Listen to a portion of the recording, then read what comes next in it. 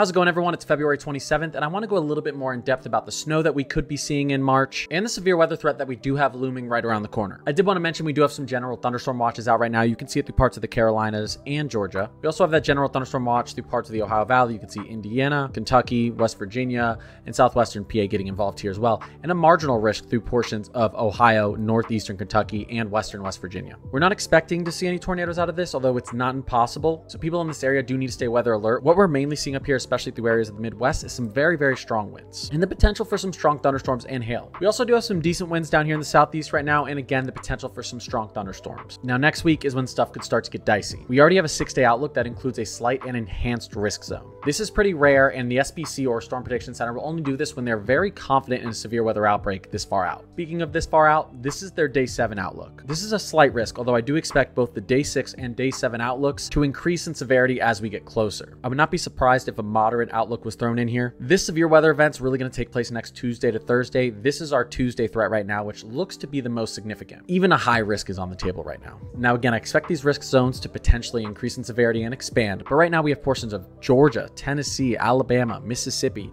even portions of Kentucky and Missouri, Arkansas, Louisiana, Texas. All of these areas need to be watching because you're in this slight risk zone. And we can see that enhanced zone through portions of Texas, Louisiana, Mississippi, and Arkansas right now. I do want to mention right now before I move on, this is a type of event next week, especially Tuesday and Wednesday, that could come with a tornado outbreak and potentially a very serious tornado outbreak. That's why the Storm Prediction Center has already put out these risk zones so far ahead of time to get people prepared. And again, I would not be surprised if we saw this expand even into something like this, just really generally out. And it's not out of the question we could see an enhanced or moderate in this zone as well as we get closer. Most of the time, you'll see they'll wait until we're about 72 hours out to add these higher risk zones. As we move into Sunday and Monday, you'll start to notice a low pressure system moving in from the Pacific Northwest and making its way down into the Central Plains. We'll see that dry air, moist air, cold air, warm air convergence really start to take place in the South Central Plains. As this storm system begins to dig down to the southeast, we'll really start to see that Gulf moisture and warm air being pulled inland. And our upper and mid-level troughs have continued to show an amplification trend throughout these model runs. We'll have the moisture there, we'll have this strong temperature gradient occurring, we'll have very, very strong winds aloft. Our dew points have continued to trend up, and the shear should be in place. Right now, the Storm Prediction Center is expecting the potential for supercells clusters and even some QLCS tornadoes. These are tornadoes that are associated with the squall line. I could tell you right now, we could also see some very strong winds associated with this squall line, and I'm talking about winds 60, 70 plus that aren't even associated with a tornado. Of course, flash flooding is something we're going to have to watch as well next Tuesday and Wednesday, and potentially Thursday. Although this is a quick moving system, it is expected to drop rainfall at a very, very rapid pace. It's not going to be impossible to see 3 to 4 inches in some areas over a very short period of time. Now, this is likely going to be a Wednesday severe weather event for these eastern states. If I were to tell you right now where I think the strongest tornadoes may take place, it's going to be out to the west here. While if we do see some tornadoes out to the east, they'll probably be associated with the squall line, so these QLCS tornadoes. Although again, lots of things are going to change as we move forward in time and as we get closer to this event. Now, you've probably noticed we see a snowstorm to the north. We will have some very cold sinking air behind the system, so we are watching for this system as well.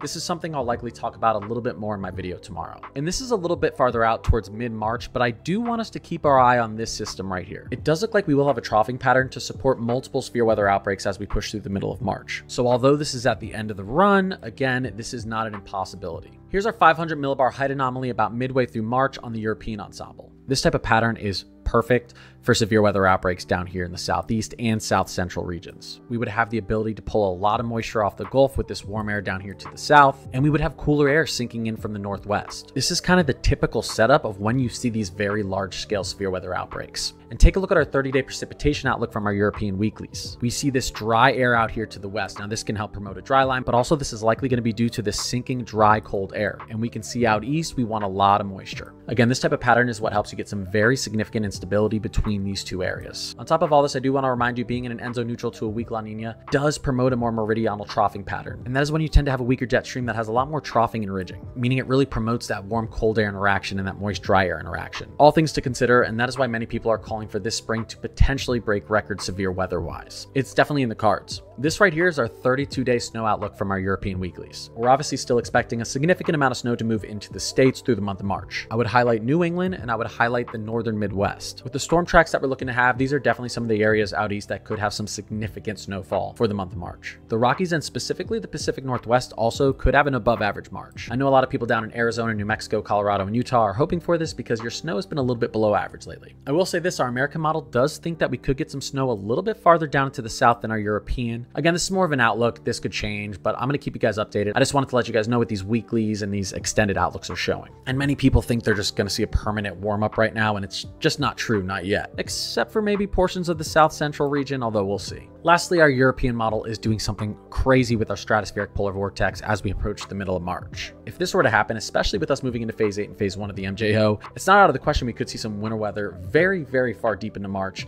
potentially down in the central region still. Maybe even a little bit farther southern, although again, the more you push through March, the harder it is to get that freezing air down near the Gulf. I appreciate you guys watching this video. If you like this type of content, feel free to throw me a follow or sub. I make posts like this every single day and I stream every single night. I'll see you in the next video.